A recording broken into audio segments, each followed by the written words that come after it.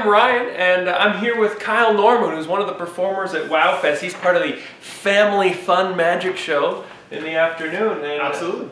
He's going to show us a trick here. So Kyle, what have you got for us here? So I have some cards here, and what I want you to do, Ryan, if you can help me out, is just to cut the deck in half, place the side beside it. Don't complete the cut, just put it right beside. Very good. And now, by looking at this one, I know that that one is the Jack of Hearts. Not bad, not bad. Not bad. We'll do that again. Why don't you cut the deck, do the exact same thing. Cut it again. I'll cut deeper this time. Deeper, okay. By looking at this one, I know that this one is the 3 of spades. We'll do that one more time. You've memorized everything. I've memorized everything. It takes a lot of practice.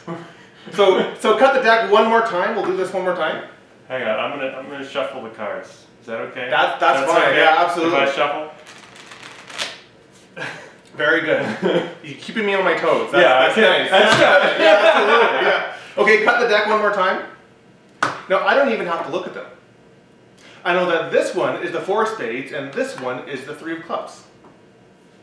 And there you are.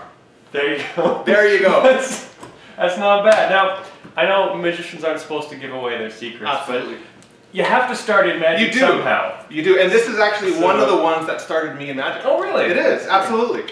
And the key to this is you have to know the very top card.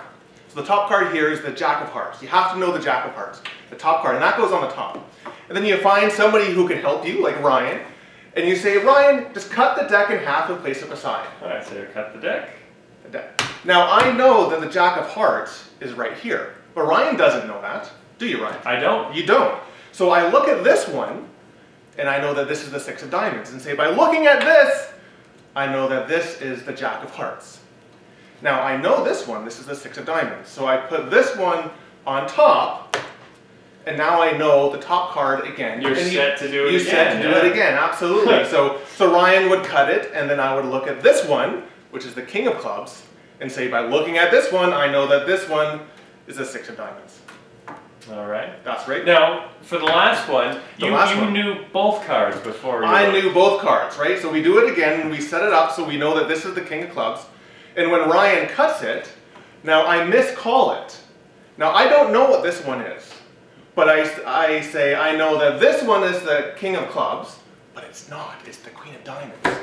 And I just kind of look down at it and say this one is the Queen of, actually, spades, and I turn them over. So you mix them up. So I mix them up when I put them in my hand. Ryan doesn't know that I did that because I'm super sneaky. And then that's the trick. That's excellent. Now, of course, when you do it, you have to make sure that you announce the card before you pick it up, because it's less impressive if you go, it is. I know this one's the Queen of Diamonds. You do, absolutely. Yeah, exactly. Do that. Yeah, so, absolutely. All right, well, thank you very much, No Kyle. problem.